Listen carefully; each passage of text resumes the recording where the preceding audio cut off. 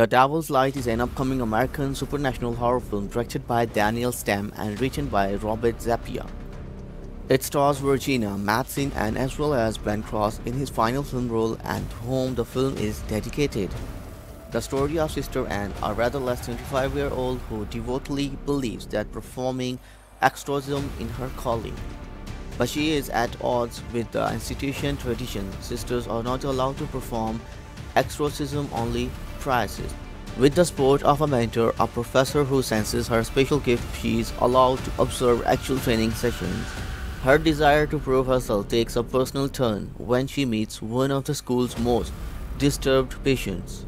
During their harrowing encounters, Sister Anne comes face to face with a demonic force that infests the school and his mysterious ties to her own past. It's then that the power of evil and her own stalling abilities are fully realized.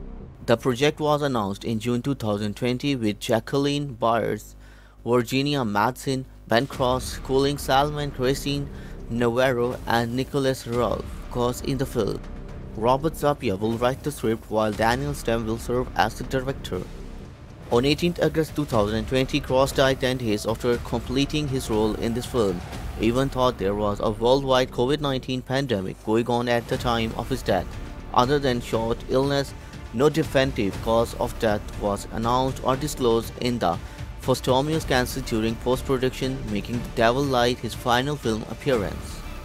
The Devil's Light is scheduled to be theatrically released in the United States on 8 January 2021 by Lionsgate. Be sure to leave your valuable feedback and thoughts in comments, so can we make more informative videos for you. And our goal to introduce you to every Hollywood movie and English TV series.